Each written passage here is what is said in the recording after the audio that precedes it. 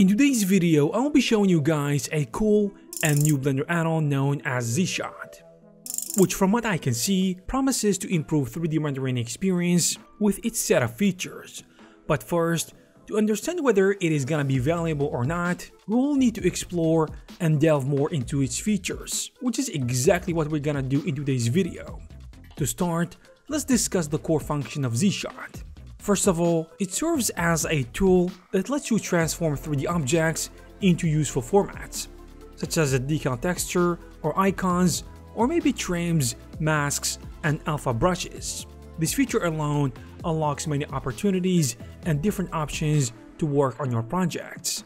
And I think the most important advantage of Z-Shot, rather than using other methods like baking in Blender, is efficiency.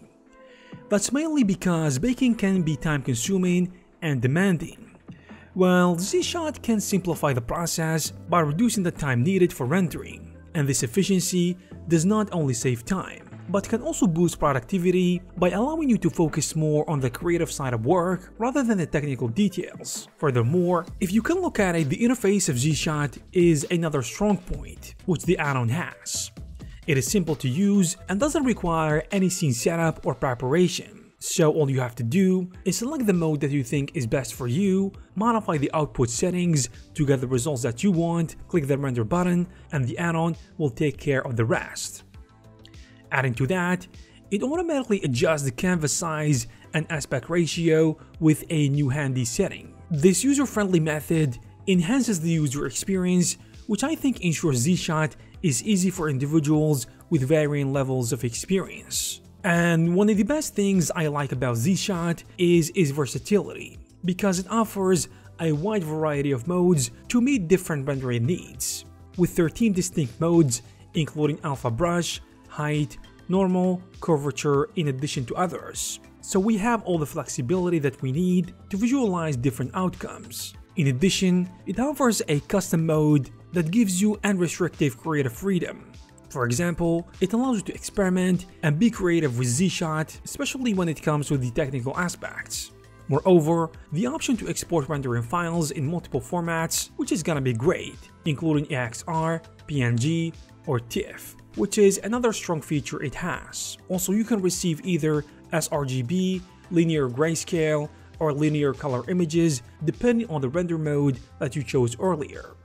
And you can easily combine your existing or previously rendered maps in channel-packed RBG maps with the channel packing mode.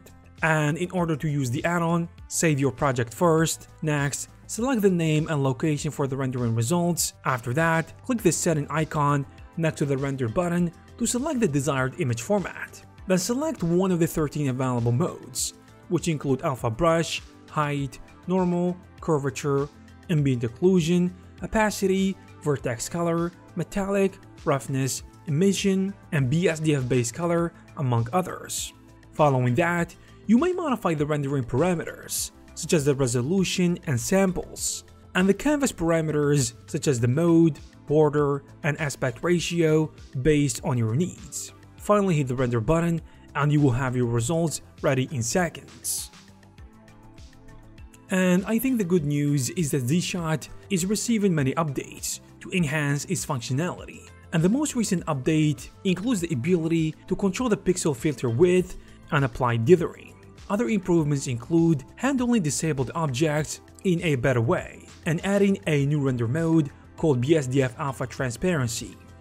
So, if you are interested in Z-Shot, you will find all the necessary links in the description. I hope you guys found this video useful and informative. If you did, please give it a thumbs up. Also, please subscribe to this channel to receive more videos like this. Thank you guys very much for watching, and I will see you in the next one.